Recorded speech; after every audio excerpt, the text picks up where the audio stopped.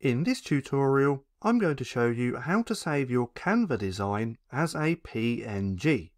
Now, once that you've created your design and you want to download, you then want to come up to here to the right hand side where it says share. If we click on here, then come down to download, we have a few different options.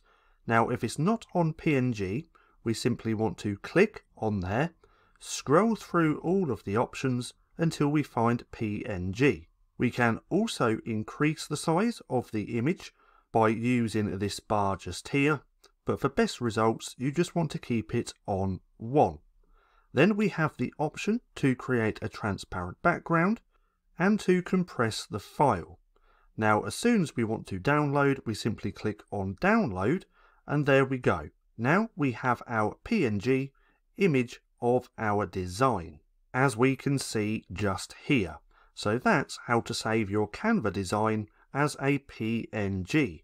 Now for more bite-sized Canva tutorials just like this, click right here and watch this playlist.